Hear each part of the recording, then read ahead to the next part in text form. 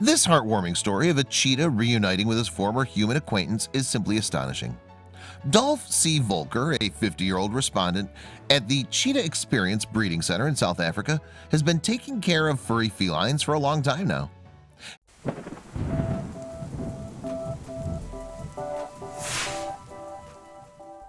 Gabriel, an abandoned cheetah, got close to him like none others at the makeshift facility. After spending a year with the animal, Dolph C. Volker had to move back to the US for official reasons. But when fate had him revisit Africa one more time, his reunion with Gabriel not only brought tears to everyone's eyes, but also restored faith in humanity. Dolph C. Volker has been a volunteer at the Cheetah Experience Center in South Africa for several years now. Gabriel certainly isn't the first cheetah to get in contact with Dolph. He demonstrated a knack for taking care of predators and wildlife animals since over a decade. It was at Cheetah Experience that he got the opportunity to take care of Gabriel, an abandoned cheetah with several medical conditions. The guy met Gabriel when the cheetah was merely 8 months old. Both spent a year together and formed an inseparable bond, which only became evident when Dolph seized the opportunity of meeting his former buddy once more after a whole year. What happened next is completely unexpected. The moment Gabriel laid eyes on Dolph, he sprinted towards him at an alarming speed. Everyone at the Cheetah Experience Center thought that the animal had gone crazy and was aiming to attack Dolph C. Volker. As it turned out, the cheetah immediately hugged his adoptive father and kept licking his face all over. What's more interesting is that Gabriel refused to part with Dolph. He hugged him tightly and nuzzled his cute little nose around the old man's neck and face to demonstrate an intimate physical bond. Such behavior for a cat, whether it's grown up or a house pet, is certainly uncanny. Cats do not associate with humans like dogs do, but there are some exceptional cases.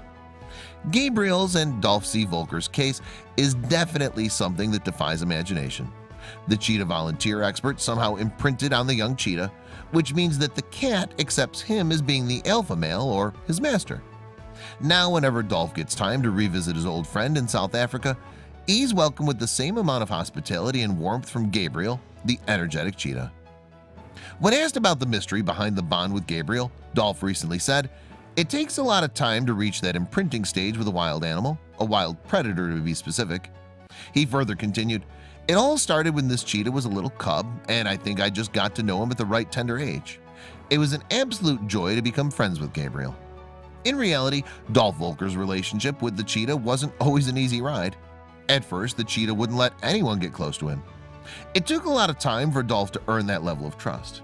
In fact, the guy vividly recalls that he only started hand-feeding Gabriel until very recently because the cheetah didn't trust him enough to get to that level of their relationship. Gabriel has always been very special to Dolph for a number of reasons. The fact that this cheetah had a unique personality, he'd cuddle and hug and would prefer to stay with his adoptive father rather than other caretakers at the facility. After 1 year separation, Gabriel started showing signs of loneliness and depression. He refused to eat or mingle with other friendly staff members of Cheetah Experience. It was determined that the cheetah's life would get in danger if he continued to suffer from emotional stress.